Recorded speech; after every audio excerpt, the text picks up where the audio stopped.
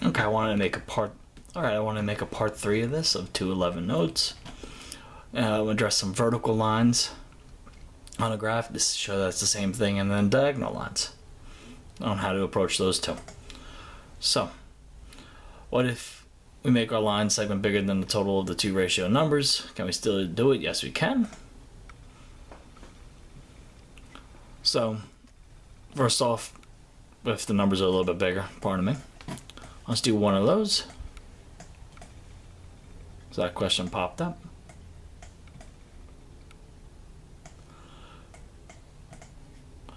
So looking at this, point Q lies on the red line AB. AQ to QB is 3 to 1. Where's point Q on the line segment from the left endpoint A? So the ratio is 3 to 1.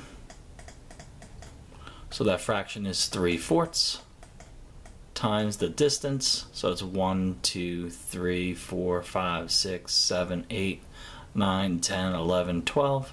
So the distance is 12. 3/4 of 12 is 9. So we count from 9 to the from the left, or from the left endpoint A. And we go 1, 2, 3, 4, 5, 6, 7, 8, 9. And we're going to get this coordinate here, 1, 6. And that's Q. What a location of Q. Now here's one with a vertical line. It's going to be the same procedure. Instead of counting left and right boxes up, we're going to count boxes up and down. So to find this distance between A and B, we're going to count the boxes from up to down. So 1, 2, 3, 4, 5, 6, 7, 8, 9, 10, 11, 12. So the distance of this line segment A to B is 12. So it's just like what we did with the horizontal line, we're going to do with the vertical line. Now, the ratio of AQ to QB is 1 to 3. So that'll be a conversion to 1/4, because 1 divided by the sum. So 1/4 of 12 is equal to 3. So we're going to count from the top endpoint B, 3, because that's what it's saying in the directions here. So 1, 2, 3.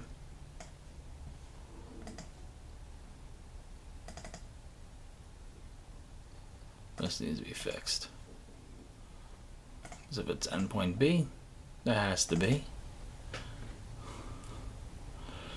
QB to AQ. There we go. Fix that real quick. So QB to AQ is 1 to 3. Much better if we're going from the top endpoint B. And that answer would be 8 to the right, 3 up.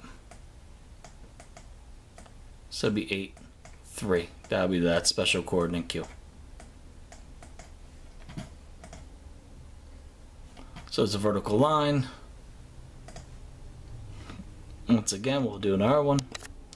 Alright, so we got this vertical line here. Point Q lies on the red line AB. If BQ to QA is 1 to 6, where is point Q on the line segment AB? From the top endpoint B. So we're going to count from the top endpoint B. Our ratio is 1 to 6.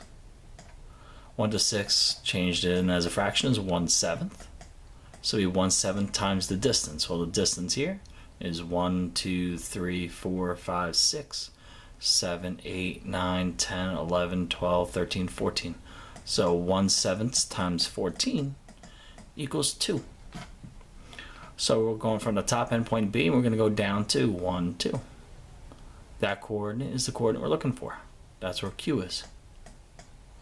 Q is 4 to the left, and then 6 up. So coordinate is 4 to the left, so -4, comma, 6. And that's the location of Q.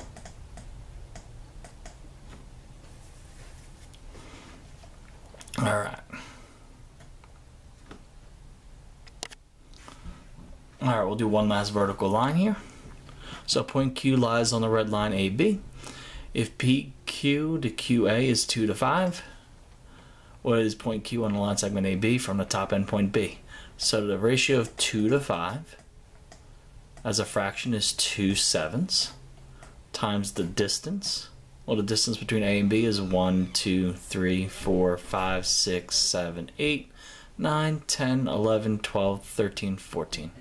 So 2/7 times 14 is 4. So the distance from the top end point B is 4. So 1, 2, 3, 4. That's our coordinate, 3 to the right, 2 up. So Q is 3 to the right, 2 up. That's the location of Q.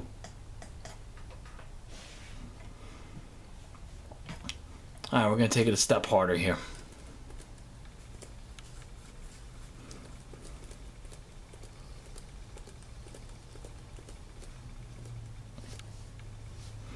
So next up.